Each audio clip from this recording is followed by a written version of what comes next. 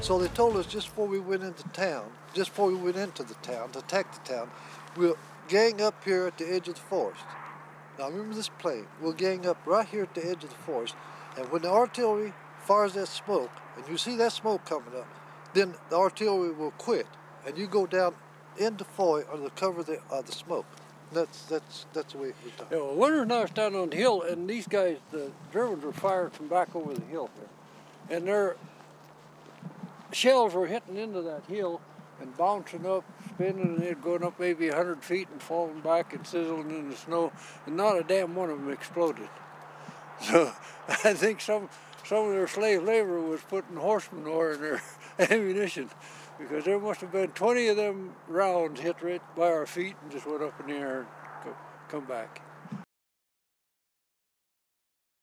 The one good thing about that town, if there's any good thing about it, was that there wasn't any artillery, there wasn't any tanks. It was all small arm fire. It was your rifle against their rifle. This is the one that the sniper they say in the series that I shot. Oh, okay. This is the one for that. Oh. We came down the hill under smoke, and if this is the original barn, anyhow it was similar to this, if this is not it.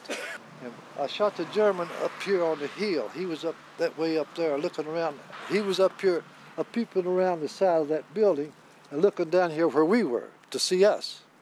But he made a mistake of standing up like so, looking around the building.